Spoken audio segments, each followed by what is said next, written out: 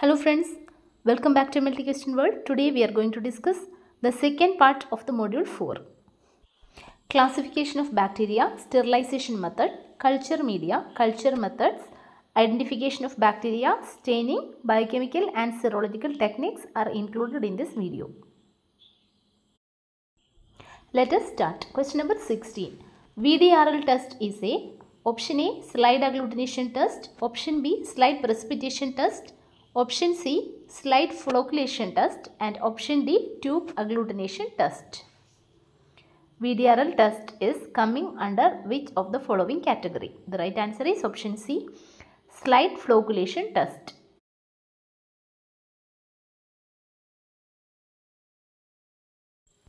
Next question, which among the following is a false statement? Option A, Fimbria are seen on motile and non-motile cells. Option B, fimbriated bacteria form surface pellicle in liquid media. Option C, Fimbria serves to anchor bacteria in nutritionally favorable environment. Option D, Fimbriae are not antigenic. Which among the following is a false statement? The right answer is option D. Fimbria are not antigenic is the false statement. Fimbriae are antigenic.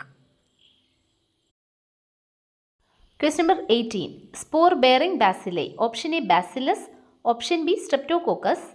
Option C Corynebacterium. Option D Brucella. Which of the following is a spore bearing bacilli? The right answer is option A Bacillus. Bacillus anthracis is an example.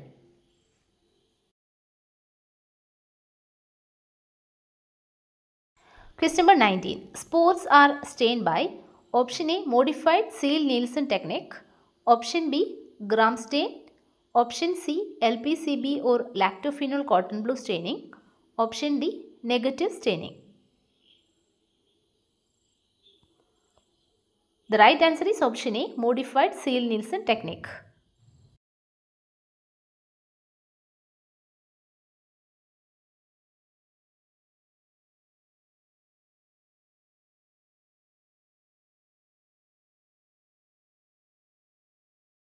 Next question. Bacteria have maximum size in the option A end of lag phase, option B log phase, option C stationary phase, option D phase of decline.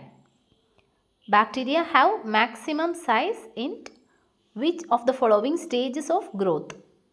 The right answer is end of lag phase. Bacteria have maximum size at the end of lag phase.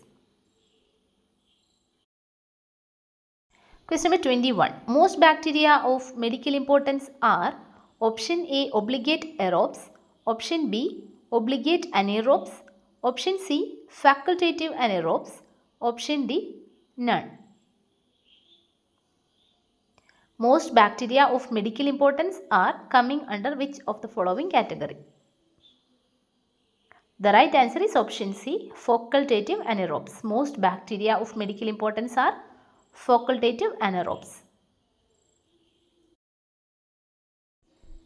Question number 22. Negative staining is useful in the demonstration of option A cell wall, option B spores, option C capsules, option D flagella. Negative staining is used for the demonstration of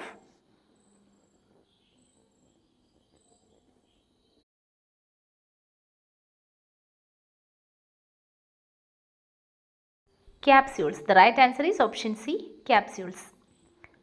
Negative staining is useful for demonstration of capsules.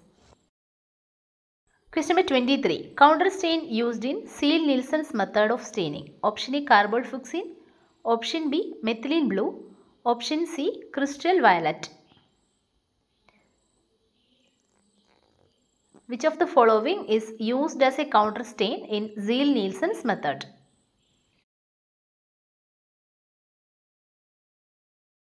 The right answer is option B methylene blue. Methylene blue is the counter stain used in ZN method or Seale-Nielsen staining method. Question number 24. Cell wall deficient bacteria. Which of the following is cell wall deficient bacteria? Option A Rickettsia, option B Chlamydia, option C Mycoplasma.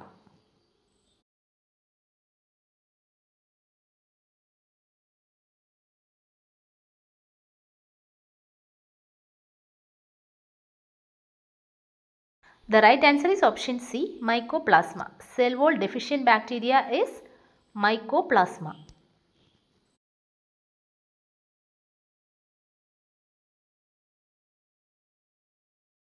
Question number 25. Glasswares are sterilized by option A, hot air oven, option B, autoclave, option C, incinerator, option D, boiling. Which of the following sterilization method is used for glasswares?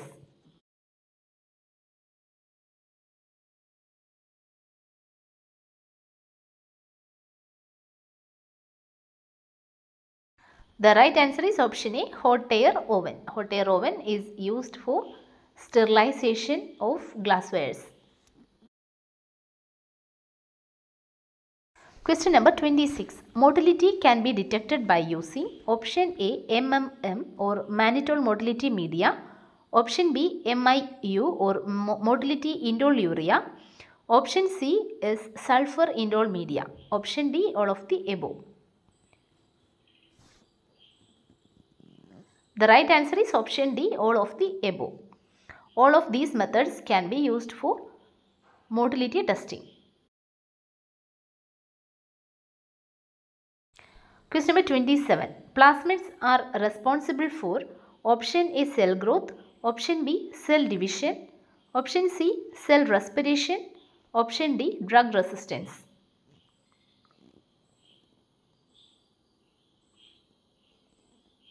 Plasmids are responsible for which of the following function?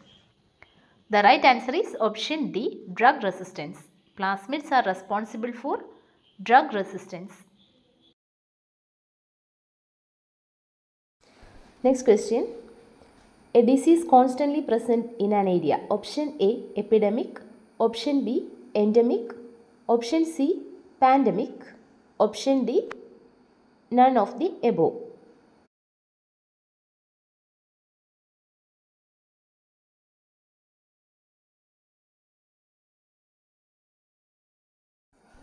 The right answer is option B, endemic. A disease constantly present in an area is called as endemic disease.